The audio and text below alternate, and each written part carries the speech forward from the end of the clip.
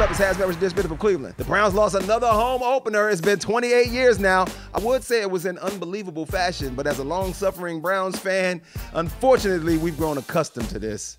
Because for most teams, if you score, go up by 13 with less than 2 minutes against a team with no timeouts, that's a win. Not the Browns.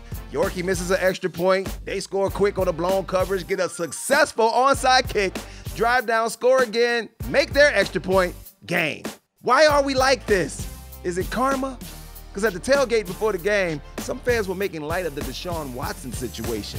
They had a pantless male mannequin laying on a table with a small towel covering the mannequin's excitement with a sign that read, "Happy endings are not illegal."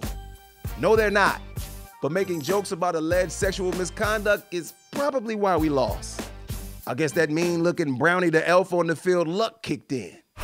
This has been Hazmat with Dish from Cleveland.